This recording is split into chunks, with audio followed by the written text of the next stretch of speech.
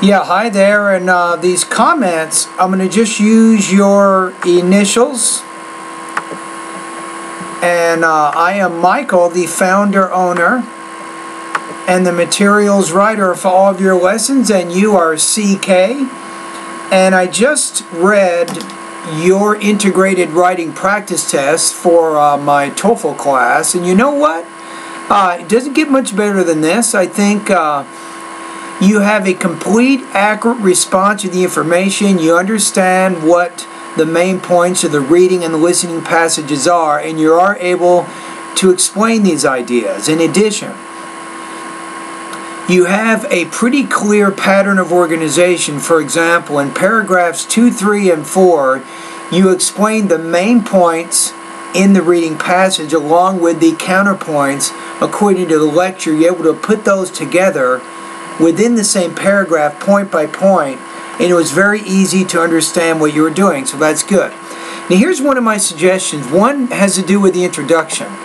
So in the beginning you say the reading passage illustrates the negative aspects of homeschooling, and particularly you want to say here tells, not tell. Tells the difficulty of social interaction with their peers.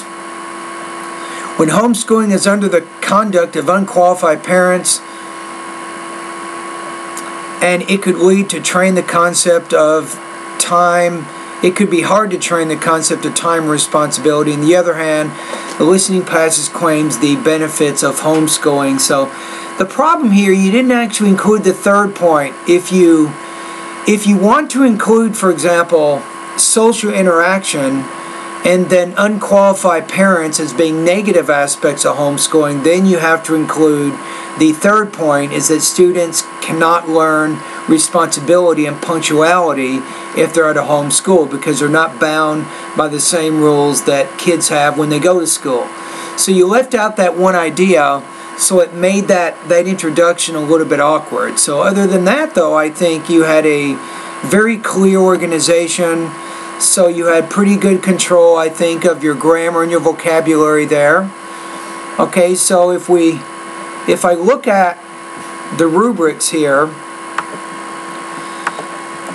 let's take a look. So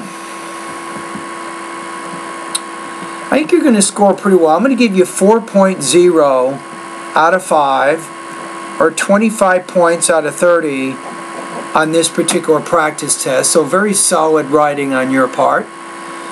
Now for the purposes of our class, a 4.0, this is going to put you at about 88% on this particular assignment.